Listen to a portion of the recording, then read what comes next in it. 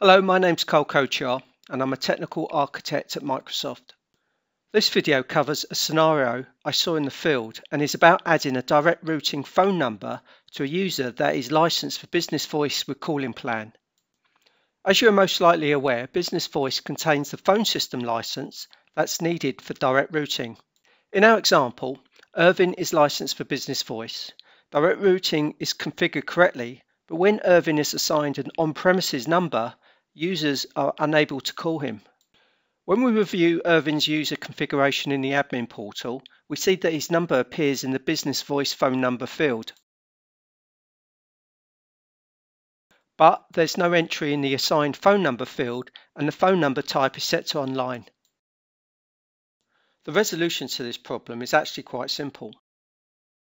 The admin navigates to Irvin's license setting and confirms the calling plan license is still enabled. So the system is expecting Irvin to be configured with a Microsoft subscriber number. This is an oversight and the license needs to be removed. After a few minutes, the assigned phone number appears and the phone number type is set to on-premises.